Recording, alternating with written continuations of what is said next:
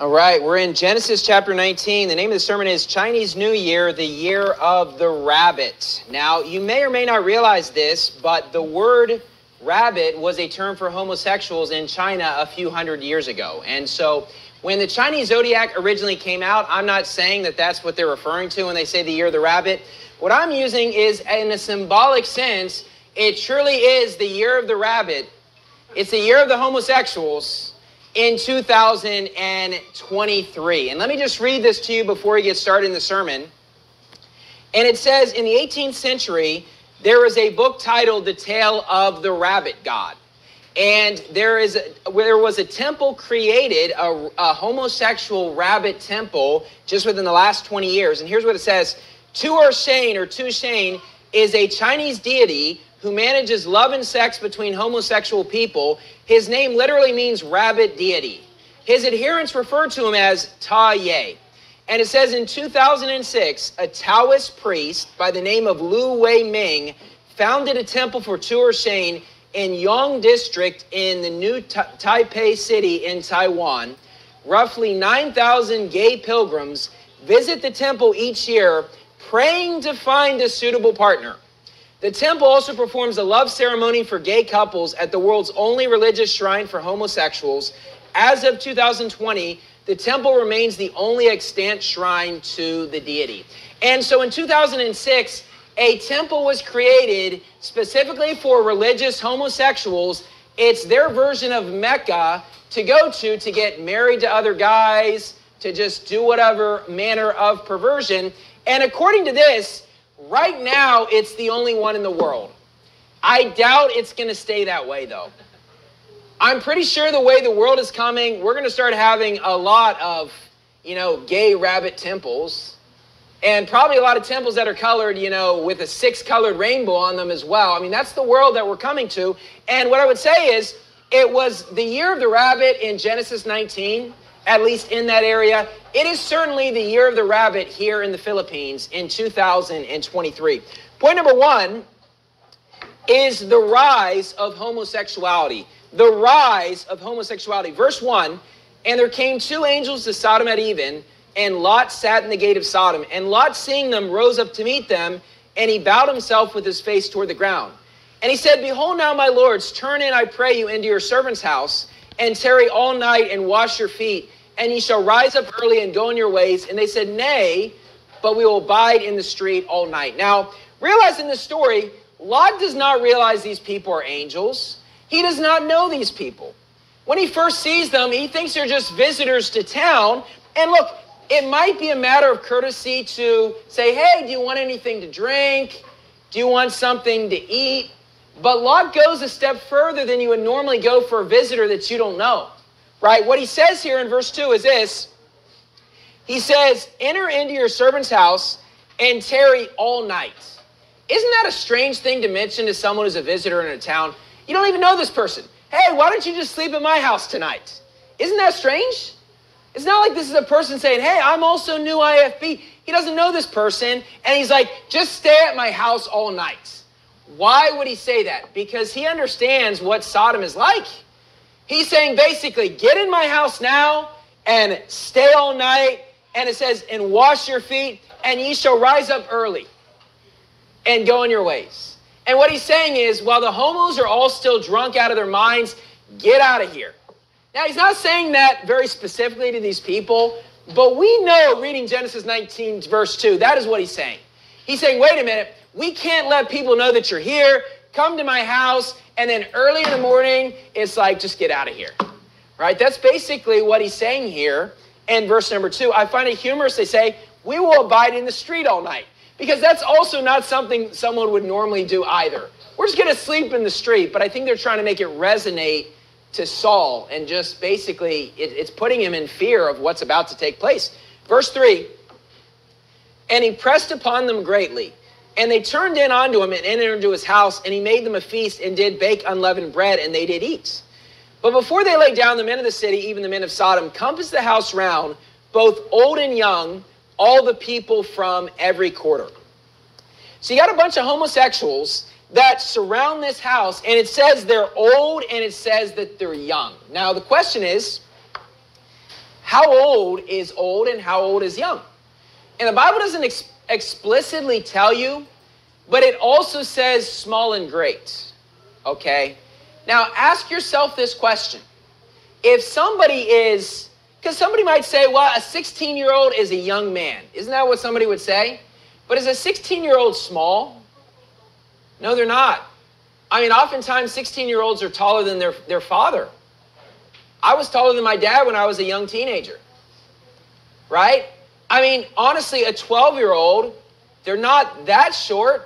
I mean, they're probably about 75% of the way that they're going to be. I mean, in my opinion, when we're saying small, we're saying young, I think it includes people that are under the age of 10.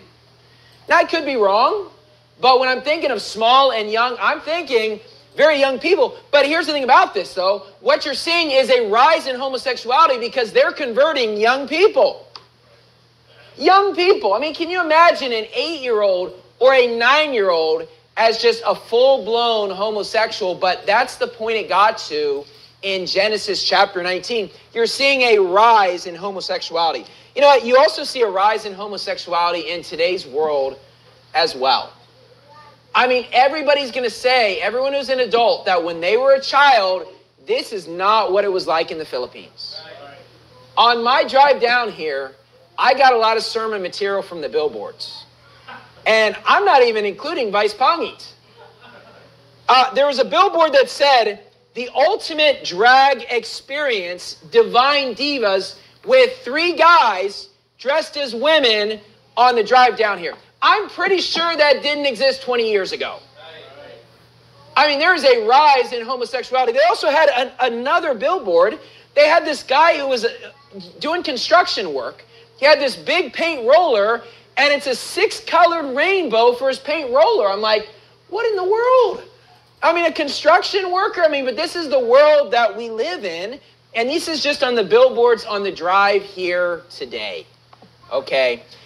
We certainly see a rise in homosexuality here in the Philippines. Now go to Matthew 11. Matthew 11.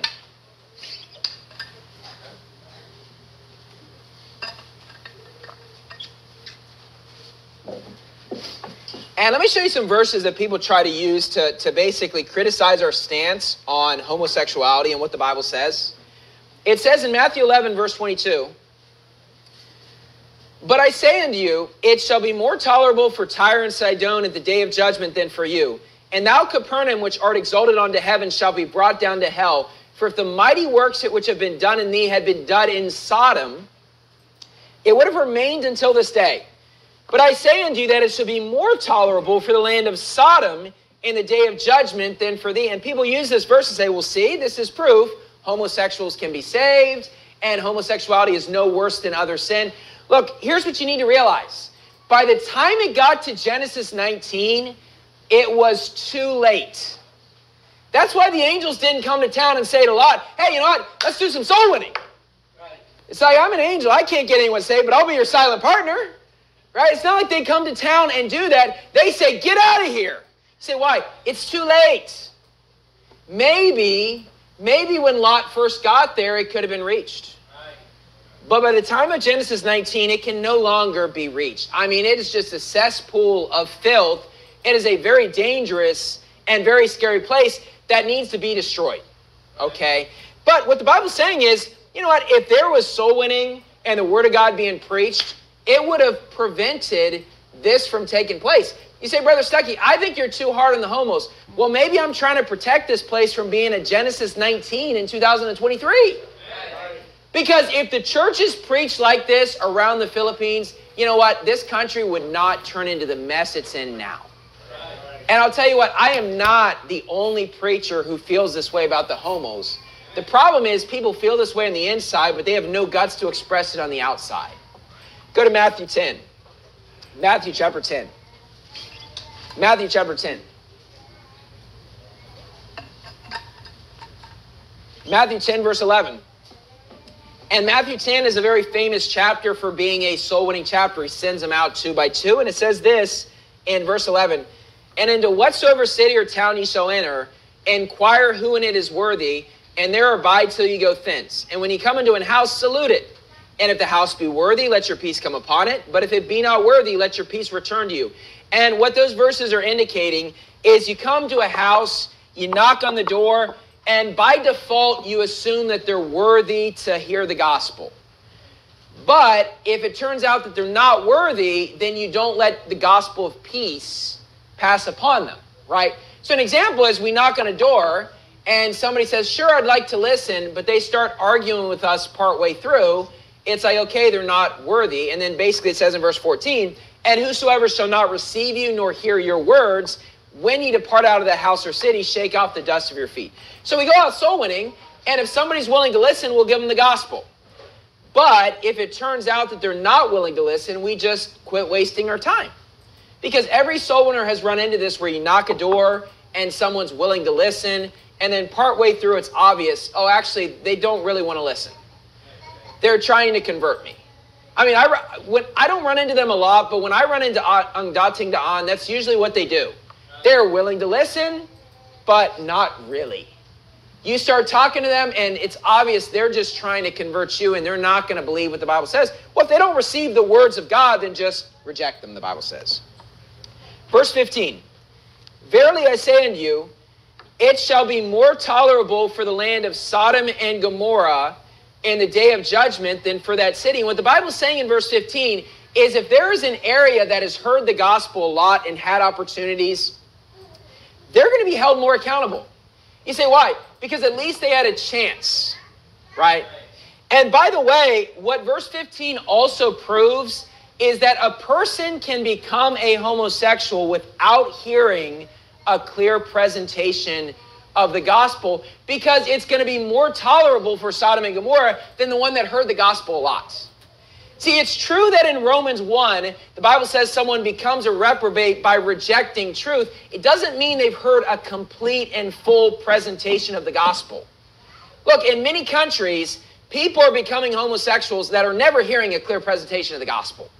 You can't tell me that in Genesis 19, all of those young homosexuals heard a clear presentation of the gospel from Lot.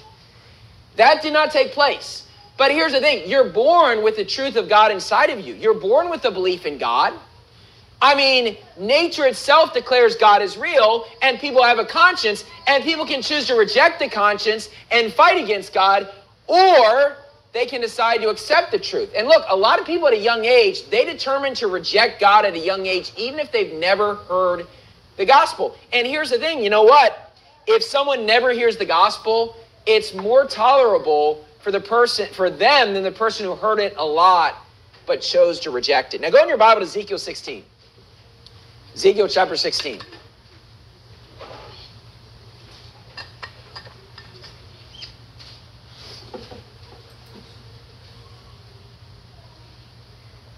You say, Brother Stucky, are you saying then we got to give these sodomites a clear presentation of the gospel? No, that is not what I'm saying. Because that's not what takes place in Genesis 19, and we'll talk about that at the end of the sermon. What I'm illustrating to you is a person can become a homosexual without hearing a clear presentation of the gospel. They can already reject the truth of God without hearing a clear presentation. What is also true is that if somebody gets inundated with the truth, they're going to have to make a decision, either to believe it or reject it. And so in areas where you really hear the gospel a lot, someone's either going to believe it or reject it. But it doesn't mean that you cannot become a homosexual just because you never heard a clear presentation of the gospel. That's not what the Bible teaches in Romans 1. Ezekiel 16, verse 48. Ezekiel chapter 16, verse 48. As I live, saith the Lord God, Sodom thy sister hath not done, she nor her daughters as thou hast done, thou and thy daughters.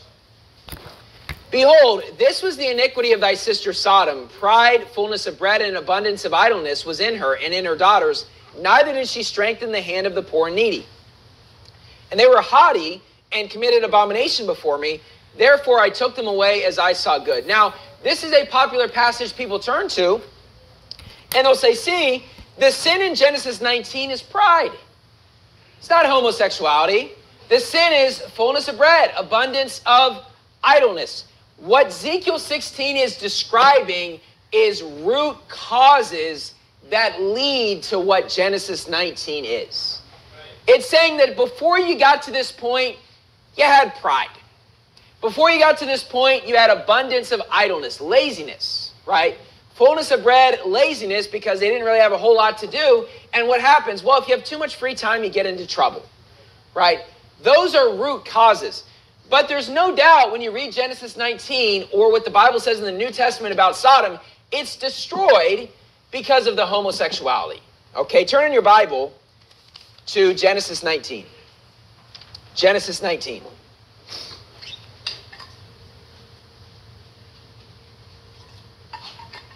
You see, when I see a country that is really, pro-LGBT like the Philippines is, I mean, in Asia, what's our competition? Thailand? Is that it?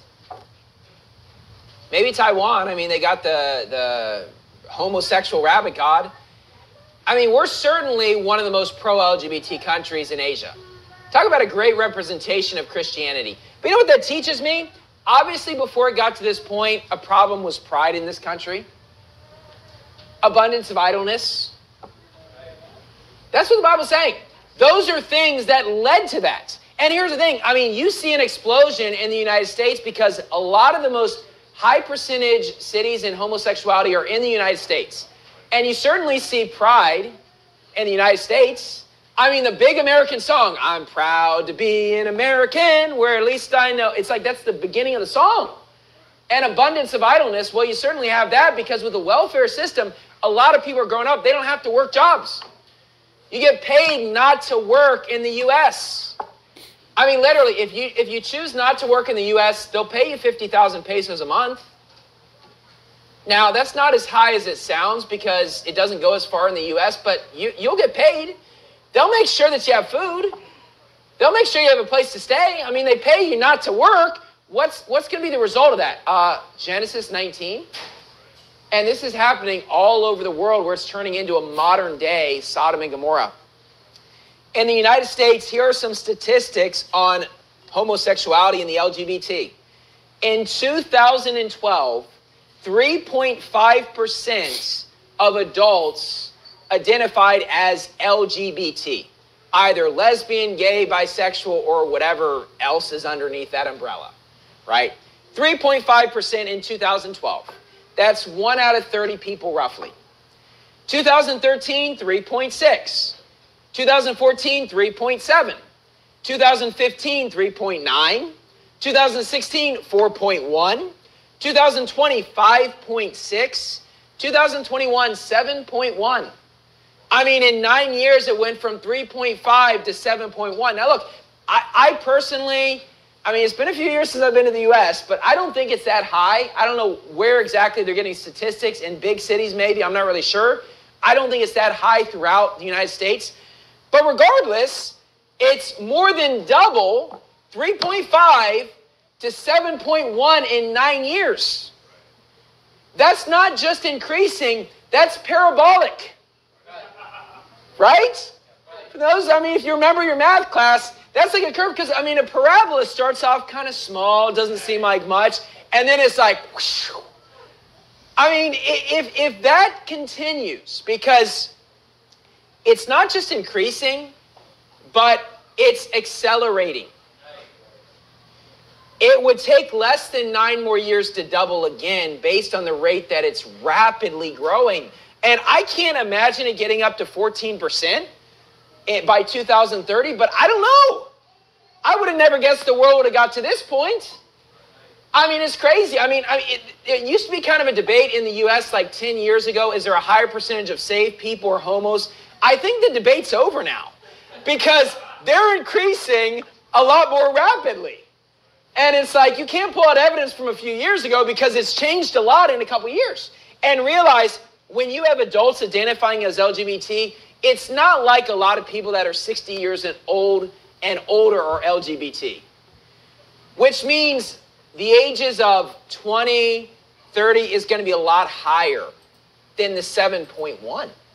There is a rise in homosexuality. I did not find the statistics here in the Philippines, but I'm sure that it is skyrocketing quite a bit as well. Now, obviously, different areas of the Philippines, it might be higher or lower. I'm sure here in Metro Manila, we're going to have a higher percentage. Same thing in the U.S. Big cities, you're going to have a higher percentage of homos. but it is increasing everywhere. And what I'm saying is, it's the year of the rabbit. I'm saying the Chinese zodiac got it right. I mean, it's accurate. It is the year of the homosexual. It is a huge rise in homosexuality in 2023. By the way, a lot of people will tell you this. Well, you know what? Homosexuality is not a choice you make. It's biological. Don't a lot of people say that? Well, my question would be, if it's biological, why is there an increase? That doesn't make sense, right? If it's biological, it should just be constant. Now, of course, they'd argue, well, I mean, they have a lot more confidence to come out now. Well, yeah, you could maybe do a 0.2% on that. You're not doubling the amount to 7.1. There is a legitimate rise. It's not just people identifying. There is a legitimate rise in percentage. Now, look, I am sure 30 years ago, there were homos that would have been embarrassed to come out here in the Philippines or in the U.S., but I am telling you, there is a huge rise in actual percentage. It's not just people identifying. It's actually realistic. There is a rise. And what that teaches me is it's not biological. But here's the thing. As a Bible-believing Christian, I would have already known that. Because the Bible shows it's not a biological thing. It's not genetic. It's not just based on, well, you know what? You know, it just happened to be just born a homo. It doesn't work that way. You're born with what the Bible would say are natural desires by nature, and those are not natural or normal desires that a little kid has, right? Point number one, we see a rise in homosexuality. Point two, we see repercussions of homosexuality. A lot of people say, well, Brother Stucky, yeah, there's a rise in homosexuals, but who cares? They don't affect you. I mean, let men dress however they want. Let men get married to men and women to women. Just let them do whatever they want. They're not affecting you. And here's the thing. As Bible-believing Christians, number one, we should hate all sin. But you know what? If that were actually the case that they didn't affect me, it probably wouldn't bother me so much. But that's not reality. Genesis 19, verse 5. And they called unto Lot and said unto him, where are the men which came into thee this night? Bring them out unto us that we may know them. Now, it's very obvious from the context of the chapter what it means by that we may know them. But this is something that is a terminology used in the Bible. So oftentimes it will say know them, indicating a physical, sexual manner. They're not saying, hey, bring the men out to us because we just wanted to shake their hand and say, hey, welcome to Sodom. Right? We got a nice museum over there. That's a pretty nice, here's a nice place to go with your family. Nice family restaurant, good atmosphere, Christian hymns in the background. No, that's not what they're saying when they say that we may know them. What they're saying is they want to molest those men. That's what they're saying. Verse 6. And Lot went out of the door unto them and shut the door after him and said, I pray you, brethren, do not so wickedly. Now, when he says, I pray you, pray is a word that means to ask. And so when you're praying to God, what you're actually doing is asking God for something. Now, when we talk to God, we should always give thanks and praise God in a prayer, but the actual praying is when you're asking for something.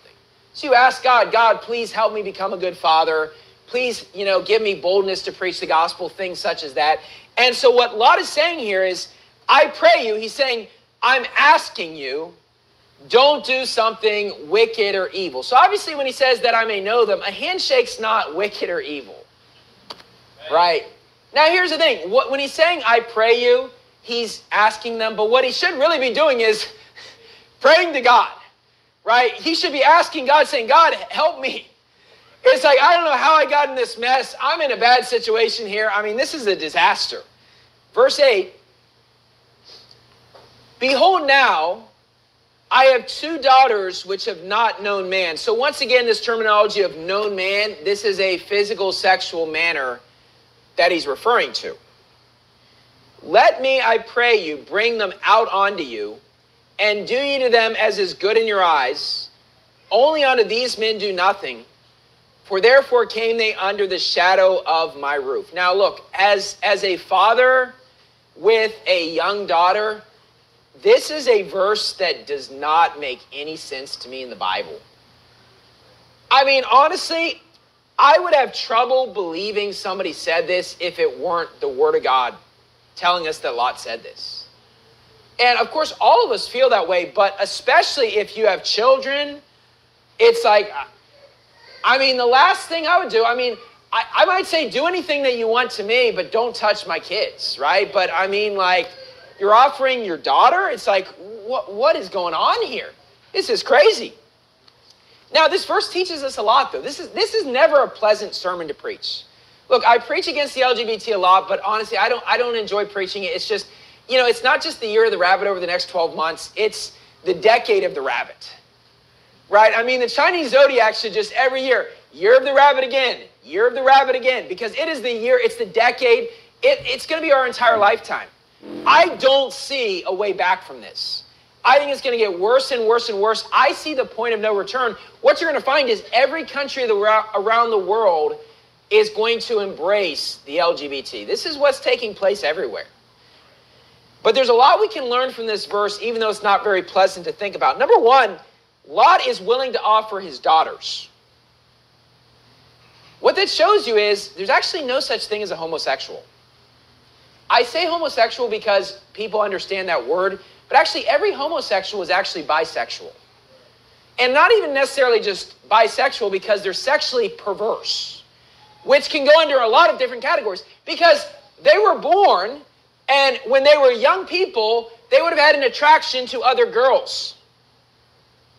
And at some point, they got defiled. But it doesn't mean they no longer have an attraction to any women. And look, this is something the world will teach you. And, you know, women will oftentimes, and I don't get this at all as a guy, but a lot of women will want to have, like, you know, a homosexual to go shopping with and talk to and relate to. And it's like, I think that's bizarre. But let me just say something, ladies. You're not safe if you're around a homosexual late at night.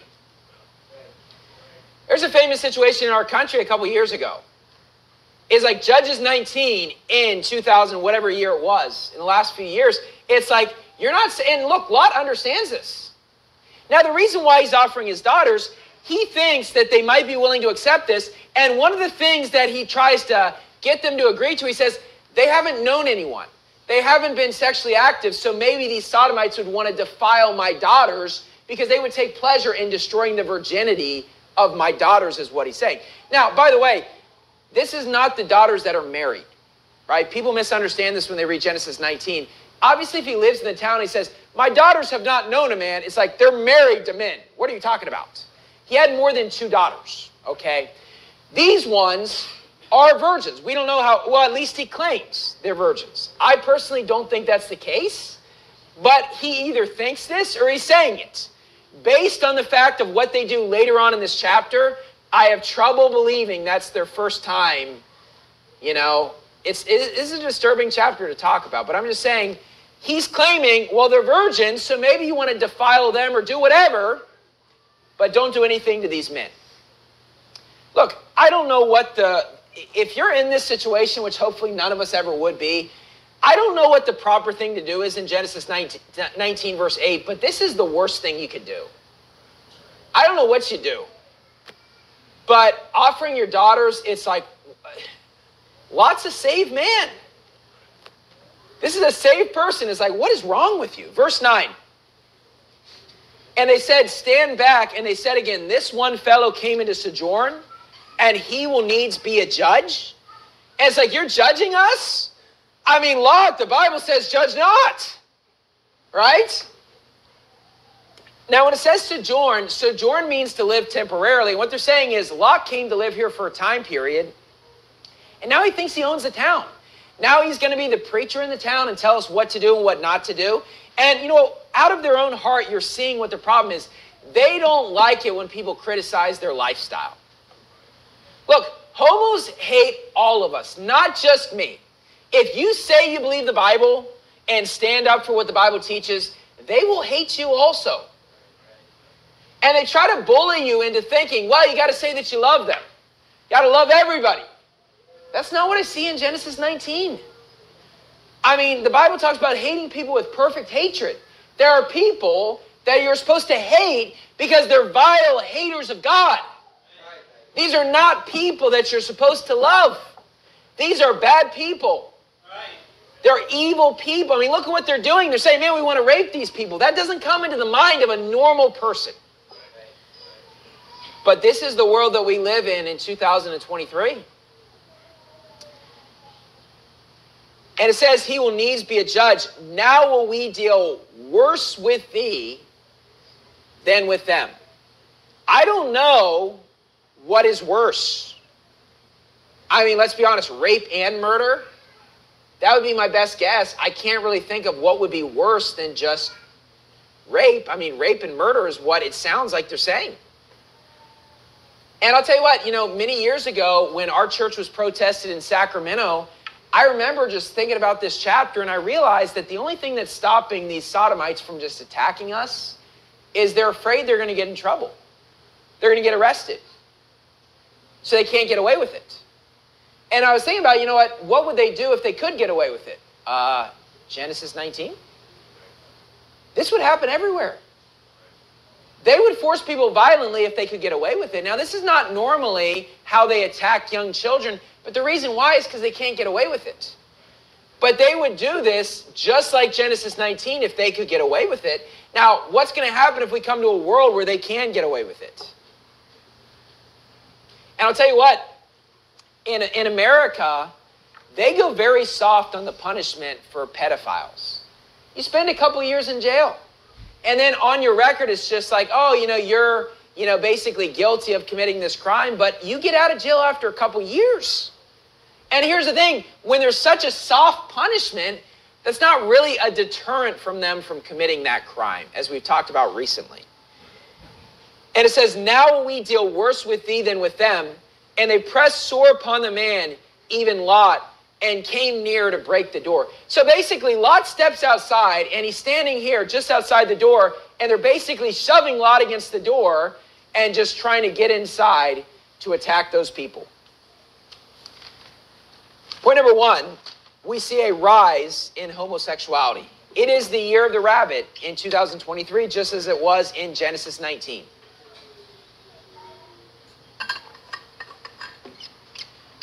Point two, there are repercussions to homosexuality. See, here's the thing. If it did not affect me, I would not care that much. I have 3 children. Look, a grown adult is not safe, according to Genesis 19. I mean, do you see that? A grown adult is not safe. I mean, look, it's not a safe thing. I'll give you an example. When I first visited the Philippines, not the first time I visited, but when we did the first missions trip in 2018, in, April of 2018, right? When I came here, my sleep schedule was completely off, right? Because, the time difference is really hard to adjust to. And I remember just waking up, it's like 2 in the morning, and I'm like, man, what do I do, right? 2 in the morning. And I wasn't the only one. I go downstairs and there's other people from the U.S. that are also there like, yeah, I couldn't sleep either, right? But I remember it was like 4 in the morning one day, and I decided just to go out for a walk. Probably not the safest thing in Ermita to do at 4 in the morning, but hindsight is 20/20. I just said, well, if I'm going to be a missionary, I'll just kind of walk around, see what the area is like. Man, there are a lot of bakla out at 3 and 4 in the morning. And they're not very shy. So, I walked a little bit because, generally, you can ask my wife this because I think it drives her crazy sometimes. Because, her parents live in Washington, D.C. Washington, D.C. is not the safest place, but I'm usually not really afraid. And I'll just kind of walk out for a long distance, get some exercise. I'm not really afraid usually. But I'll be honest, after walking for like 15 minutes, all right, let's just hurry back to the hotel. Right, let's just get back inside because, this is not actually a safe place to be. It's like, man, it is a scary, and that's the world that we live in. Another example is, several years ago in I hate San Francisco. I think it's one of the worst places in this world, but it's simply because of the LGBT. That is the only reason why. In Sacramento, it's only a couple hours away from San Francisco. Say, Brother Stucky, how many times did you visit San Francisco? Like 2 or 3? Because every single time I visited, it was just situations that you see. And you know what? It's kind of famous in San Francisco and Oakland, by the Bay Area, where it's a lot quicker to travel by ship or by boat as opposed to going by car with the traffic. And it's a bit of a tourist thing. So you pay like 300 pesos, and some people do it every day for work. But it's kind of a nice thing, right? I mean, it's a beautiful area. And so I remember we went, and me and my friend, and you know, we're just on the boat for just like 30 minutes, and we were just talking as we normally do. We got joined by a group of about 40 drunk homos. And over half of the people were homos on the boat. And this was right after Golden State won the NBA title, the first time they won it. And I remember this because everybody's dressed in, you know, Golden State gear, and a lot of rainbow dressed people as well. And they're on the ship, and they're drunk out of their minds. You know, I guess celebrating Golden State's win or whatever. And we're just like, wow, this is great, right? We're just talking normally as we normally would, just in general, not really talking very intensely about the Bible or anything very offensive. And then all of a sudden my friend said, hey, we got to stop. Because all of a sudden they were looking at us, just talking about Christianity and the Bible in general. And look, being around drunk people is not the safest thing. Being around homos is not the safest thing. You put those things, 2 things together, I mean, it's like mixing Mentos and Coke together. It's like, right? It is not a safe thing. And all of a sudden he's like, hey, let's go down to the lower deck. Because there were 2 decks where there's nobody on the lower deck because you want to see what's going on, you know, see outside on the... We just went down to the bottom. It's like, let's just get away from them because who knows? They might try to throw us over or whatever, right? And it's just like, as an adult, you're not safe. How much more a child can't defend themselves against a bunch of homos? But you can defend yourself against 1 or 2 or something like that, or 3 and get away or whatever, right? What about a child, though? A child can't defend themselves against 1. Right? I mean, it's a very dangerous place. It's scary enough as a grown adult. Right? I mean, look, I'm a relatively young guy. I feel like I'm strong enough I could defend myself against someone trying to attack me, but it's still not safe because they go in groups. It's just like the E-piece. You see 1, that means there's 20. They travel in groups.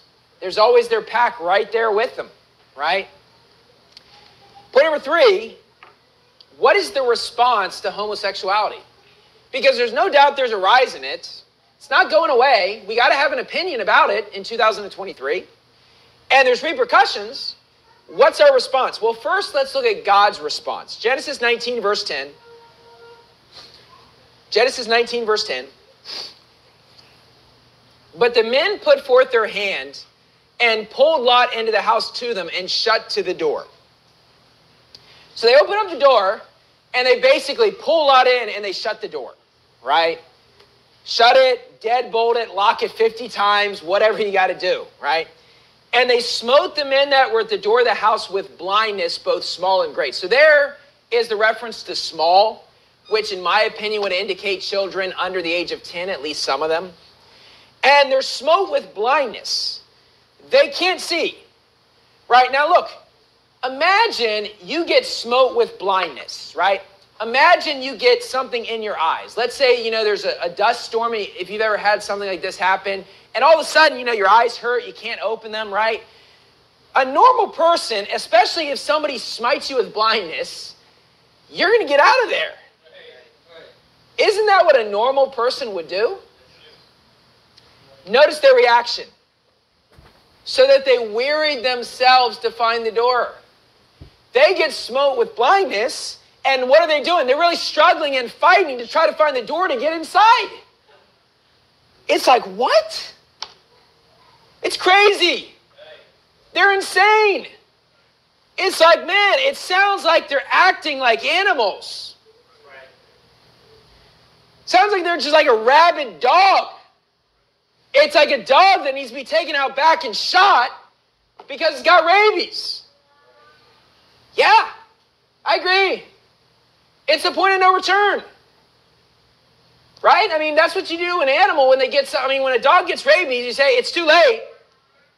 You just shoot it, and it's the end of it. Why? Because the family's not safe from that dog. Right?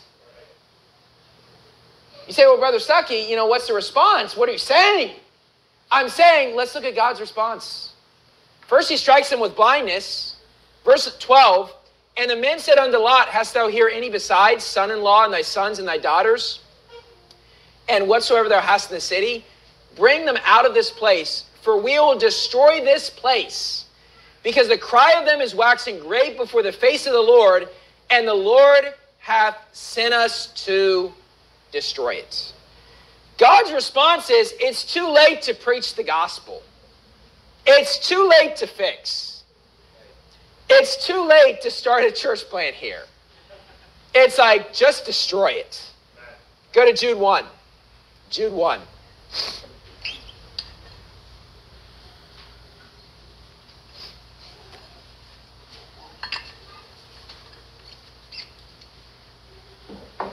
The Bible says the cry of them is waxing great before the face of the Lord. And, I don't know 100% what that's saying, but, the thing that I think, too, is just a young child that is crying for mercy. And the Bible, and look, I'm not trying to say too much because this is not a pleasant thing to think about, but the Bible says in Romans 1 that they're unmerciful. And that's always what pops into my mind when I read Romans 1 and I see Genesis 19 of people crying out for mercy. And the sad thing is many people that are the victims become the person as they grow up because they choose to hate God, but not all of them. It's not like every single person in Sodom had become this, but unfortunately, what are you going to do when you live in that area? It's too late. That's what Sodom is going to be like forever. It could have never been fixed. It would have been impossible. What does God say? Well, just destroy it. It's too late. The Bible says in Jude 1, verse 7, even as Sodom and Gomorrah and the cities about them in like manner, giving themselves over to fornication and going after strange flesh, which is homosexuality and everything else that they were into, are set forth for an example, suffering the vengeance of eternal fire. So look, this is not the Old Testament in Jude 1, verse 7. It's a New Testament verse that is talking about Genesis 19, and it said, that serves as an example. In many ways. One way is, if you get to this point in an area, it just needs to be destroyed. It's too late. Can't reach them anymore, right? It serves as an example because it shows us what these people are like. You say, Brother Stucky, that's just one story. It serves as an example. So the Bible's saying, you say, but Brother Stucky, I've never seen this take place. All the homosexuals that I meet are just so nice. They act so friendly, right? It's funny, when my wife and I were first starting to talk like 8-9 years ago, you know what? There's a lot of beliefs that I told her. My wife's been an independent Baptist for longer than me, actually. But there's a lot of things that I was showing her and telling her that, she didn't really agree with because it's not really what they were taught. And one of the things she struggled with is what I was saying about the homosexuals. And one of the reasons why it was hard for her is because she had experience with workers that were homosexuals, people that she knew from college, and they act nice. They act friendly. And then one day, she went to ride the jeepney, and there was these two homosexuals that were just, a little kid had gone on the jeepney, and they were basically talking about how they could get this kid to trust them.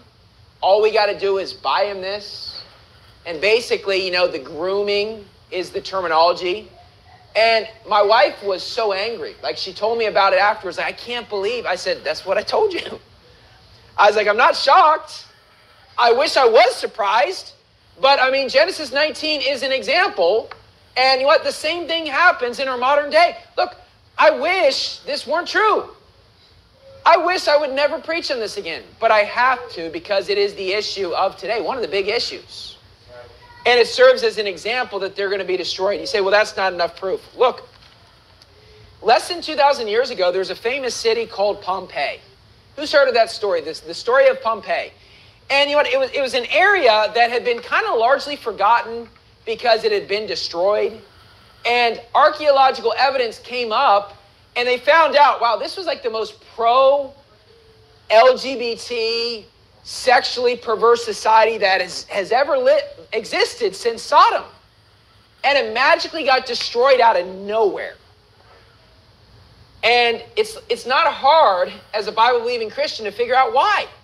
Because it was known as a modern-day Sodom and Gomorrah. Obviously, this was 2,000 years ago, but what I'm saying is modern-day Sodom and Gomorrah 2,000 years ago, and God did not change his mind after the resurrection. Go back to Genesis 19. Genesis 19.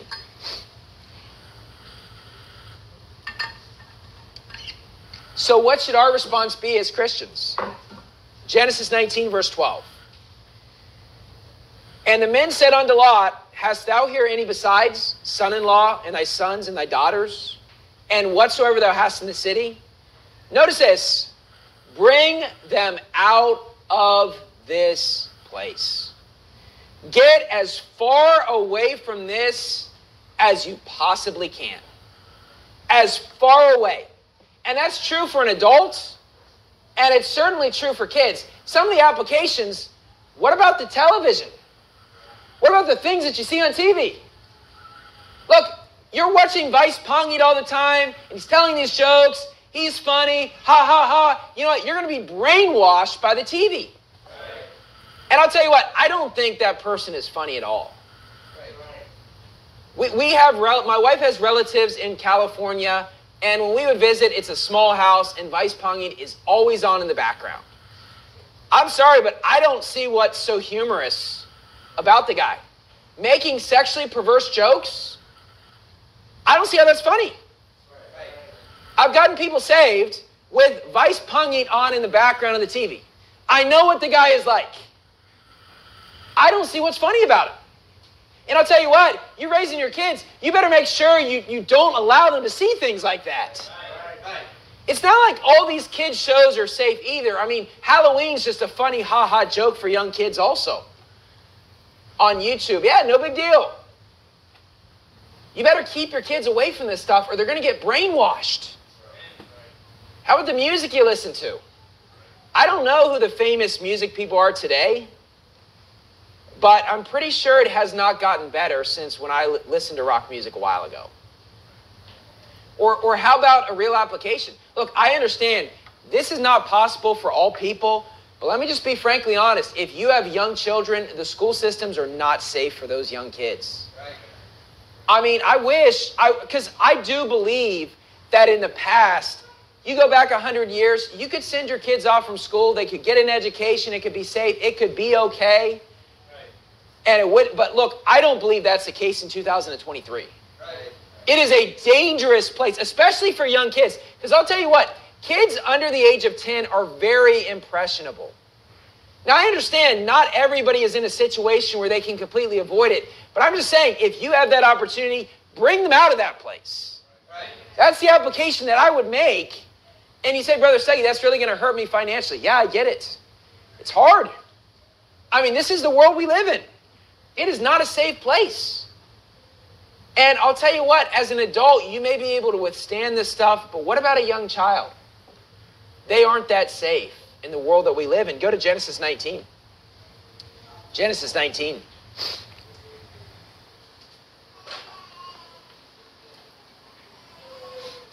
Actually, turn to Isaiah 58. Sorry, Isaiah 58. I lost my train of thought. Isaiah 58, we'll close up.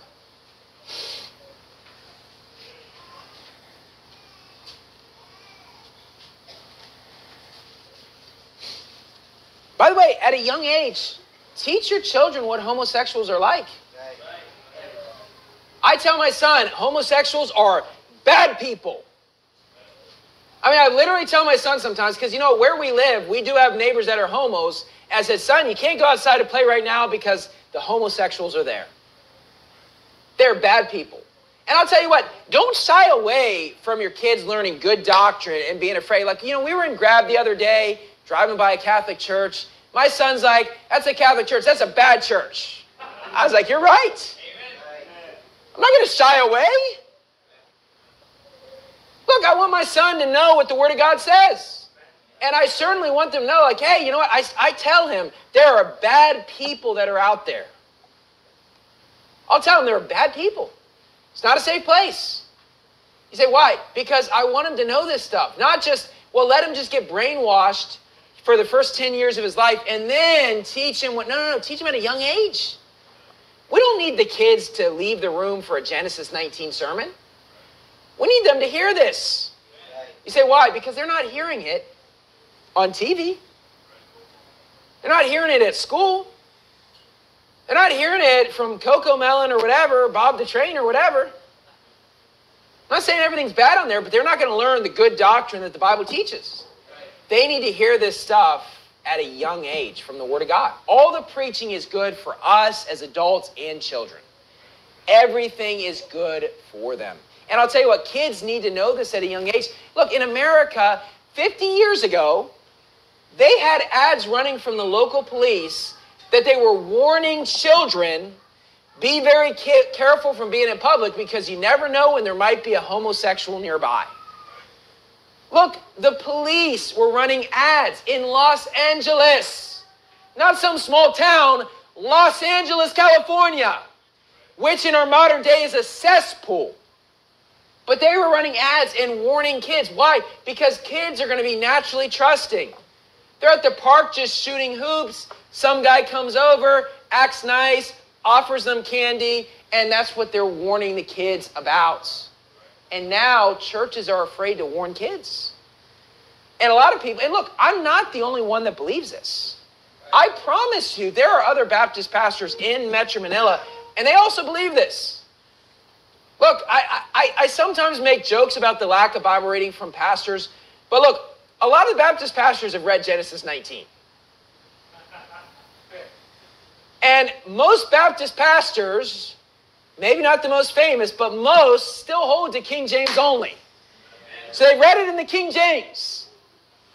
They've read Genesis 19. They've read Judges 19. They've read Jude 1 verse 7. They know what the Bible says. But we can't offend someone because our biggest tither, his son, dresses like a girl. That's the reality. You say, Brother Stucky, this sort of preaching is going to turn people away. Well, I guess we'll find out because we are at our second highest attendance ever today, 82, and we're going to see. I mean, if a bunch of people quit the church because they can't stand what I say about the homos, well, I'm glad you got the truth in your last service. Amen. Because it's going to help protect you in life. And what I would encourage everyone is, if you got a problem with what I'm saying or you disagree, read Genesis 19 on your own. Don't look at commentaries online. Read it on your own. Let the Holy Spirit teach you. Read Judges 19 on your own. Look at Jude 1 verse 7 on your own. Read Romans 1 on your own. I mean, we're encouraging you to read the New Testament in the month of January. Read it. Find out for yourself. And you know what? It's amazing because when people read through the Bible for the first time, they always have the same response. Man, you know what? God's a lot harsher than I thought. Right? People read through the Old Testament, it's like, man, people are being killed for various things. And then you read these stories, you're like, wow, it's a lot worse out there. Yeah, because you know what? The Bible says, they that drink, drink in the night. They that commit murder in the night. They that do these horrible crimes, they do it in the night, and you're probably not around at night to see it. But this is what the world's actually like. It's worse than you think. Isaiah 58 verse 1. Cry aloud, spare not, lift up thy voice like a trumpet, and show my people their transgression, and the house of Jacob their sins. Brother Stucky, why do you preach so much against it? Well, because the Bible says, show my people their transgression, and the house of Jacob their sins. I mean, it's obviously a major sin in our country. It's just last week, this week, I think, My wife told me, I think it was on Monday or Tuesday, my wife went out and, you know, in a lot of schools, you have required school uniform for boys and girls. She's surprised because one of the boys was wearing the girl's uniform. And apparently, you're allowed to dress like a girl now at a lot of these schools. Right. You're allowed to wear the school uniform for a girl instead of a boy. And it's probably happening all over Metro Manila as well. And it's just like, wow, this world is changing very quickly. Brother Stucky, why do you preach against it? Well, because it's the transgression here in the Philippines. Right. It's the sin in the Philippines. Now, look, I'm not worried about a saved person going down this road, obviously, but I want us to know what the Bible says. I want you to be able to protect your family. I want you to be able to protect your children. I mean, a lot of people, you know, they get married, they have their first child, and then maybe they'll have the homosexual uncle sound so nice and he wants to babysit so you can go out on a date. And look, this happens all the time. I want people to know what the truth is so you don't have a problem with your kids being defiled by these people. And look, I might be an overprotective parent. You might think that. But you know what? I'm more concerned about my kids being safe than anything else. And you know what? We ought to avoid these people, and we ought to preach against it. Now, look, I understand if you work a secular job, I'm not saying get yourself fired tomorrow, because I promise you can get fired if you just say everything that you believe. But at the same time, I would advise you, don't completely shy away from standing up for the truth. If somebody says, hey, you know what, these people are just normal people, don't you agree? No. Right? Avoid these people. And look, honestly, just in my life, I have a lot of stories that I could say, and I'm not going to for sake of time. We need to avoid these people and preach against it. And unfortunately, a Genesis 19 sermon is going to be preached every year. Probably several times, because this is the world that we live in. Let's close in a word of prayer. Dear Heavenly Father, thank you for allowing us to be here today and getting to see what the Bible says here in Genesis 19. Help us as saved people to be aware of this sin and the dangers involved, God. Help us not to be afraid or ashamed of the Bible, God. We pray these things in Jesus' name. Amen.